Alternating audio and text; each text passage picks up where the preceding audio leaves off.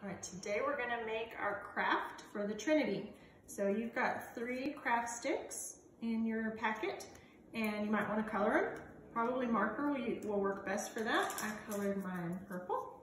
So you're gonna take those first and we're going to make a triangle on your construction paper with it.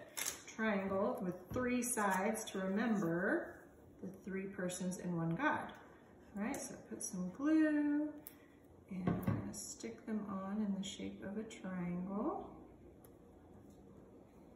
You could probably use a glue stick too, but it might not stick as well.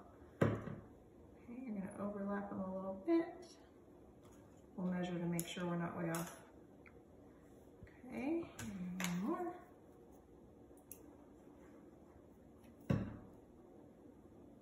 Obviously that's gonna have to dry for a little bit, but we're gonna go ahead and do the next part.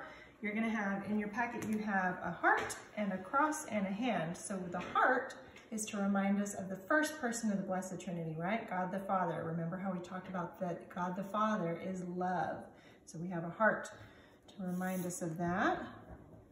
Do that at the top of your paper, the top of our triangle there. And then the second person of the Trinity is God the Son, and we remember him because he died on the cross, right? That was Jesus, we talked about that. So we'll put our cross over here. And then the last part, the third person of the Blessed Trinity is God the Holy Spirit.